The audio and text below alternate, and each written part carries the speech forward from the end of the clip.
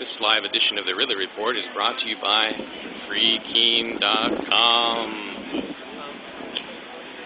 We're in the aftermath of a rally which was really for and against the issue of gay marriage in New Hampshire and or civil unions.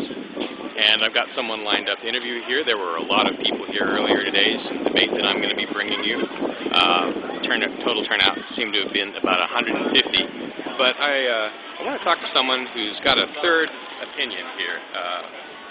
Some people are for gay marriage, other people are against it. I think we're going to get a third libertarian opinion here from Sean, who have definitely done a good job of drawing a little bit of attention to yourself. You generally will wear a cape almost anywhere you go, which is a porcupine Gadsden flag. And now tell me what the meaning of the helmet is. The helmet was just added as part of the costume when it was originated in Concord, when we demanded the federal government surrender. Oh, it's part of the Don Quixote thing. Part of the Don Quixote thing, yes. What's its significance in relation to this demonstration? Well, the people on stage were making some ridiculous claims about marriage, so if they're going to be ridiculous, I'm going to be ridiculous.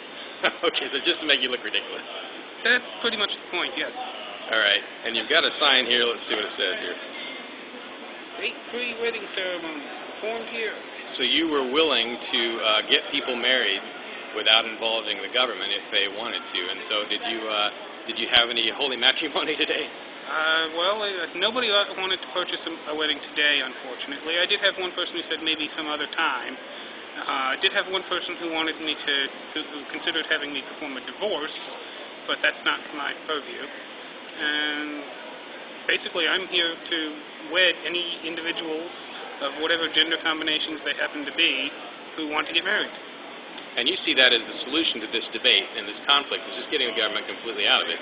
I see that as the solution to a great many conflicts and debates.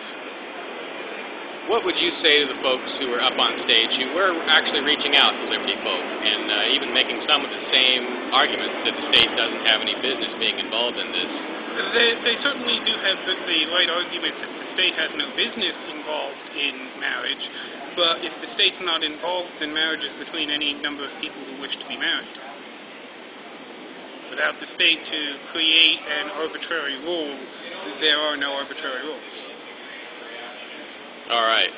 Well, Sean, I much appreciate your time, and we'll see where this goes. It's a debate that's got, I'm running out of things to say, actually. This does not happen very often. But I guess it's a debate that's got people on both sides saying to some extent that the government should not be involved.